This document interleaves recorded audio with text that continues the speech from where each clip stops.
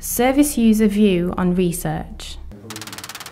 Well, I think research is important because it's all about hope. It's about hope for the future, actually, and about finding answers to sometimes what are quite difficult questions. But at the end of the day, it's really about the thought that treatments can be improved through research, and so that, for example, with medication, whereas there are often a lot of side effects and not always so many benefits, the hope is that with research, the benefits will be greater and the side effects less, and that services will improve as well as a result of research.